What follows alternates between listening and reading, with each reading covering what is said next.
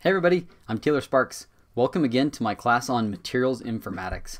Now today, for today's video, we're going to talk about what exactly is Materials Informatics, why should we care about it, why are we doing this class in the first place? So to answer that question, we need to dive into what is the heart of material science. And the core, you've seen this before, you're familiar with the tetrahedron probably, right? Material science is all about the study and investigation of these structure, property, processing relationships, right? That if you know what property you want to get a certain performance, well then you know how you need to process the material to get that structure, right? How these things are all tied together. Understanding these linkages is the core component of material science and engineering. So with that said, some of these relationships we've learned over the years and they're relatively simple. For example, how about Hall-Petch, right? You've probably seen Hall-Petch relationship in your introductory material science course. It showed something like hardness or strength as a function of grain size. In fact, they usually do grain size to the -1/2 power because they found through empirical relationships that as you reduce the grain size, things get stronger and harder, right? So to the right, these would be smaller grain sizes since it's to the -1/2 power. But that only reaches to a certain point, and after that point, basically you lose your benefit, right? But this relationship, this sort of Hall-Petch relationship, has been a really important hallmark of material science and engineering. So that said, why do we need data science to do that if we can do that on our own, right? Well, data science allows us to do this with much more complicated relationships. Instead of these really simple ones where it's just grain size, for example, it's playing a relationship, maybe it's many different relationships, and maybe it's not a linear relationship. Maybe it's nonlinear and complex, right? Those are things that are going to be really hard for us to capture with our human intellect. But those are things that we can capture quite easily through data science, right? So let's consider a few examples, right? Data science is already doing some amazing things, right? If you're like me and you follow machine learning in the news, you'll see that there are crazy headlines constantly popping up. Take a look at this one, right? It says, a new artificial intelligence can guess whether or not you are gay or straight from your photograph. How crazy is this? So the idea was this.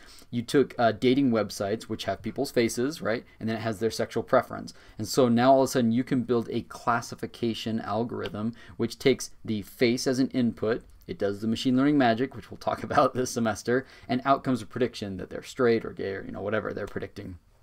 So in this initial study, they found that it was 91% accurate. Imagine this has crazy ethical concerns, right? Now, there have been some follow-up studies, right? So at Stanford, Wang and Kaczynski did a follow-up, and they found that it's actually 81 to 85% accurate for males and a little bit less for females, 70 to 71% accurate. And then what's interesting, they started realizing, well, it's not as if they're like recognizing that, cheeks or eyes or freckles or whatever lead to this being one or the other, but rather these algorithms were really good at catching differences in the way that we present ourselves. So for example, the way that we have our facial hair, mustaches, or beard, or the way that we do our eyebrows, or the way that we put makeup on, or earrings, right?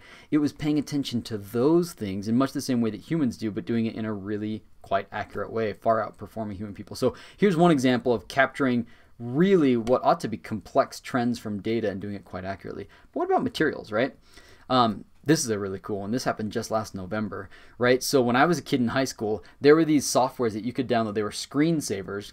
Back then, screensavers were a thing that I don't think anybody has those nowadays. But back then, if you let your screen sit, there were concerns that it would damage it because we use different technology than what we're currently using. And it basically, if you had the same image on your screen for too long, it would be damaging. So instead, you change the image periodically. And one way that they came up with was to do protein folding with your computer. What a clever idea, right? Because protein folding, figuring out these big complex protein molecules, they can come together. They have all these different functional groups that can interact, bonding and strong versus weak bonding all over the place. It's really hard to predict the actual structure that these things will have. And so they had this really clever idea. They said, all right, there's all these computers across the world being used sometimes, but mostly sitting there with screensavers running. What if instead of running a screensaver, you had a special screensaver that was actually going to be doing the protein folding simulations? And so this is a way to farm out the calculation of this, what seemed this impossibly hard problem, to lots and lots of people. So that was one approach, and they've tried lots of things over the years. As this headline says here, AlphaFold. This is a solution to a 50-year-old grand challenge in biology. So this is something that's been worked on for a long time. And lo and behold, AlphaFold has now come up with a solution to this. The company's DeepMind that came up with the solution to this using, you guessed it, machine learning, right? So here's a quote from one of the founders. He said, "We'd been stuck on this one problem, how do proteins fold up, for nearly 50 years. And then to see DeepMind produce a solution for this, having personally worked on this problem for so long and after so many starts and stops, wondering if we would ever get there, this is a very special moment," right? Pretty incredible how accurate it was able to make these predictions using machine learning. Rather than using explicit calculations of all the bonding interactions, it just used machine learning to make these predictions and solve this incredible problem, right? So that's getting closer to material science, right? Proteins. Let's get a little bit closer still. If you're like me and you love 3D printing, you can see one going in my background over here. 3D printing is so rad, and yet you realize maybe that 3D printing is actually a little bit tricky, and it doesn't always give you exactly what you're looking for. For example, when you're 3D printing metal alloys in whatever technique you're using, you'll realize that many times you start with these really fine nanoparticles, but when you do the actual densification and printing of them, they become prone to what's called hot cracking, right? So this degrades the mechanical properties. You get cracks forming during the solidification of the 3D printed metals. It's just not great. However, we have come up with a solution to this. The first ever 3D printable aluminum alloy was developed by a team, and the team used, so it was based out of HRL. That was where the lead researchers came from. That's formerly Hughes Research Laboratories, as in Howard Hughes, the airplane manufacturer. Anyways, it's gone through some changes. Now it's HRL Laboratories. And I love this. One of the researchers, Brennan Yahata, says, "We went from a haystack to a handful of possible needles," right? Because finding the exact composition was like finding a needle in a haystack. There's so many different alloy compositions to pick from. How are you going to know which one will give you the properties of interest, right? The idea here is that you can use machine learning to help you down select from the enormous number to a small number of reasonable possible needles, like it says here, right? So what they did is they actually used this. They partnered with Citrine, a great company whose actually shirt I'm repping today. They're the ones who got me involved in materials informatics many years ago. They combined classical nucleation theory, so theory about material science, with some rules on lattice spacing, with some thermodynamic stability, with density, materials informatics. And what they were ultimately able to do is search through over 11 million combinations of powders and nanoparticles to end up at the one that is now the very first 3D printable aluminum alloy. It's got its own grade, right? You have to register it with the aluminum. I forget the organization, but it is now aluminum 7A77, which is a 3D printable aluminum alloy. So more and more case studies like this, which are just remarkable achievements, are being made possible by artificial intelligence, machine learning, materials informatics, right? So where did this all start from? It's only a couple decades old. That's what's remarkable, right? There were other fields that were using big data and machine learning long before material science. Material science was late to the game. It really got kicked off in the early 2000s. For example, one of the big first articles that came out was from Krishna Rajan in 2005, a Materials Today article where he laid out some of the framework of what this could potentially achieve. What is this new paradigm? What will it require? What could it potentially do for us? It's a good article. It's worth reading. Krishna Rajan is a forward thinker. In fact, he actually, at the time, he was at Iowa State, I think, when he wrote this, but he left and went to University of Buffalo and founded a new material science department. I think it's called Materials Design and Innovation, and it's centered on materials informatics, right? Everything they do is infused with data science put into the material science program. So this was one of the early pioneers in this area. But I would say that in the early days of materials informatics, it was pretty rough. There's a psychology professor I think he's at Duke, who I just love a lot of things he has to say. He had this tweet back in 2013. He says, "Big data is like teenage sex. Everyone's talking about it. Nobody really knows how to do it. Everyone thinks everyone else is doing it, and so everyone claims that they are doing it." And that was definitely the case with materials informatics in the early days, and I'm no exception, right? When I think of some of the work that I was doing early on, we got onto this trend of wanting to look at big data really early on. We were in 2012 when we started doing this, and what we were doing, what we thought was big data, was really just writing very analytical review papers, right? Something that was really great is we were using data from literature to assemble these large databases, and then we were able to generate these sort of websites that would allow you to visualize data in really unique ways. Let me show you an example of one. So, for example, right here, you can see on this website, which is still open and running, you can check it out. if you go to, you can select your different parameters, whatever you want to plot against one another on the X and the Y. You can select what you want the marker size to scale with, and then you can generate these plots, and you can sort your data in different ways. And in the end, you're able to generate really cool bird's eye view plots of different fields, and you could hover over the points. If you clicked on it, it would take you to the article where we took the data from, which is pretty exciting, right? So this was a cool way to, I'd say, visualize and organize data. But there's no artificial intelligence here. There's very limited data science to this. So I'd say that it was a good first showing, but there's a lot more that could be done. And so in the years that followed, we really got much more into understanding what data science can do for us. And that's important because as a field, we need to. Just take a look at this, right? Why do we need materials informatics? Just take a look at this, right? This is showing the number of publications by keyword as a function of years. Now this is a log scale on the y-axis, so this is, log linear plotting. And take a look at battery, magnetism, crystal growth, thermoelectrics, polymorphism, metal organic frameworks. All of these are basically linear in this plot, which means that it's actually exponential growth. And just ask yourself, how many, and I guarantee that your field looks very similar. There's this explosion of research happening right now. And what are you doing with all of that data? Are you actually reading 10,000 papers a year? Because that's about how many are being published in most of these fields of material science right now. And if you're not reading 10,000 papers a year, which you're not, if you're like me, you're reading maybe a couple hundred, maybe 1,000 if you're going nuts, you're skimming, then what are we doing with all that information? A lot of work and effort went into generating that data. Are we just going to toss it out? That seems crazy, right? No, we need to take advantage of it. And to take advantage of it, we need to rely on computers to help us because it's just intractable right now. It's way too much data for us to handle on our own, right? Now, here's another problem. Just throwing more and more researchers at a problem, hiring more scientists, making more universities, hiring more research institutes, isn't necessarily going to fix our problem. Take a look at this example from the field of thermoelectrics, which is near and dear to my heart, right? So the figure of merit, ZT, is the one that really scales with efficiency. And yet, take a look at this. Over time, ZT had this sort of like roof of like 1 for many decades. And then in the early 2000s, we started to eventually break above it. But on average, as more and more researchers got into it, the average ZT from the data that we collected was actually going slightly down. It was a slightly negative trend. So just because you got more and more researchers involved didn't necessarily mean that you solved the problem, because most of the time the breakthroughs were the exception to the rules. It was something unexpected. It was unusual. And we need a way to go about rationally designing new materials to allow this to happen without relying on the happenstance breakthrough, right? Here's another one.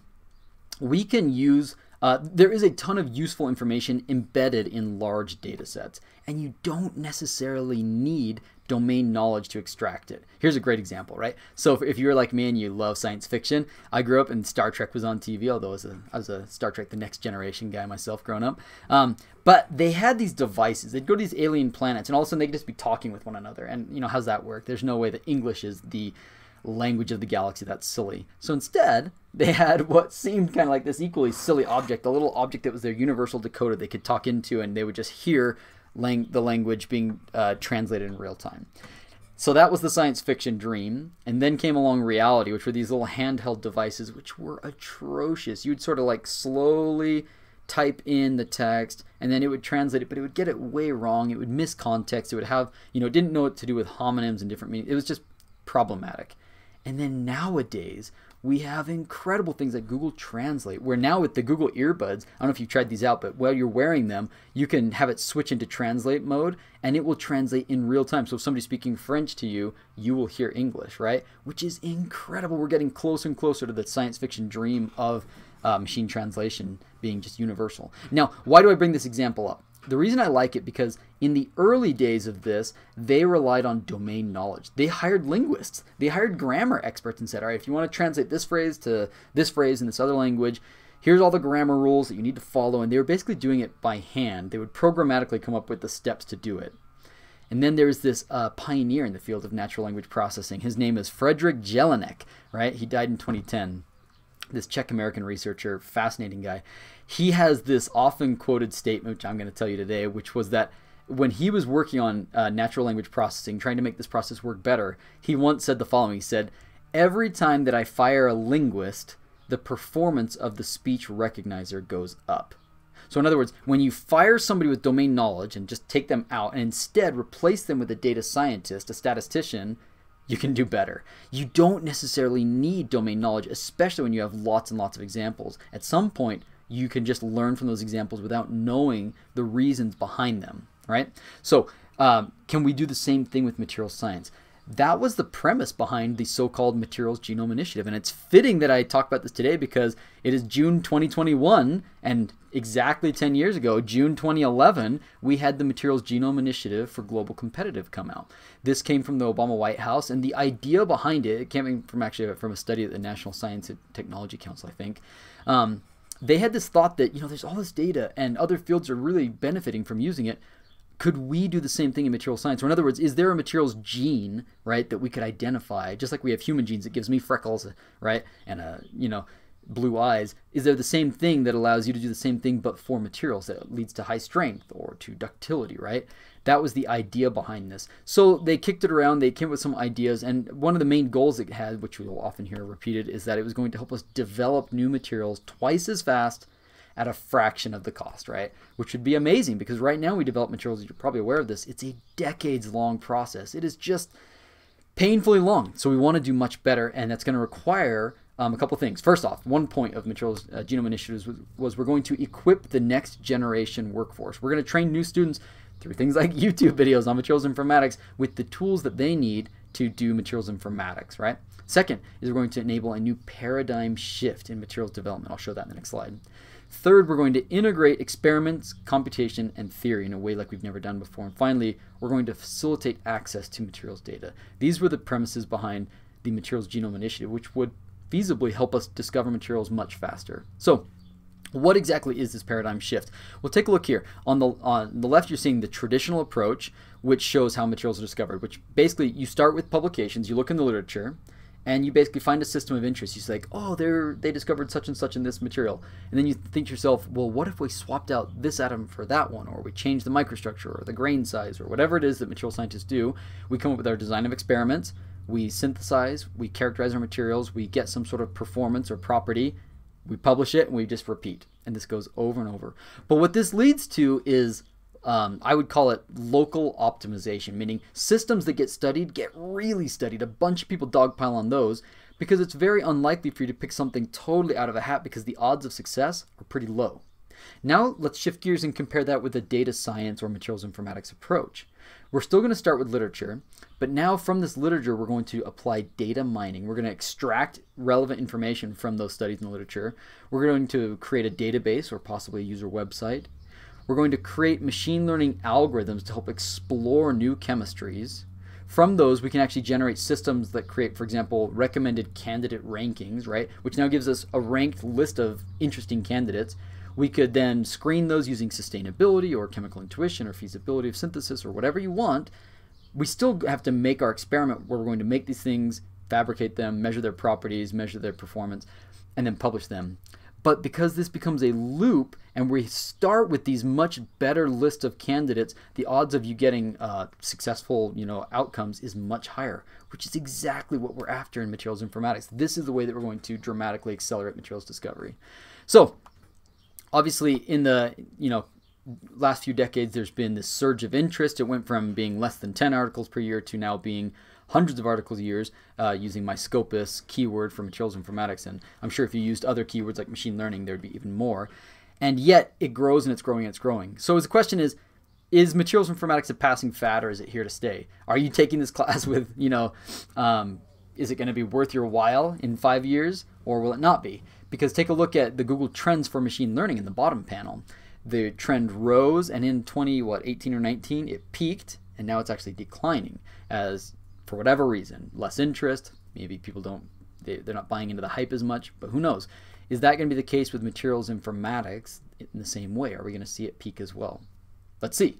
Why might it peak? Well, there's a company called Gartner, and I love it. They put out this Gartner hype cycle for emerging technologies every year. And new technology, as it comes on board, they say that most technologies fit along this curve where things have this innovation trigger, and then you have this peak of inflated expectations, and then you have this drop to the trough of disillusionment where you realize, they said it because it's going to do all the things for us, and it's actually hard, and it doesn't work very well. and then you get the slope of enlightenment and the plateau of productivity. I think of like voice to text, right? I remember talking to Siri in the early days was like, whoa, it's going to do what? It's going to schedule your hair appointments for you, all this stuff. And then in reality, you're like, oh, this isn't great. And then over time, we talk to Google and Siri and Alexa and all of these things all the time now. It's definitely reached the plateau of productivity. Well, in any case, 5 years ago, machine learning was the top of this chart. They said it was going to do all the things for us. Machine learning was going to, you know, we wouldn't even need scientists in the laboratory. We just have robots and machine learning.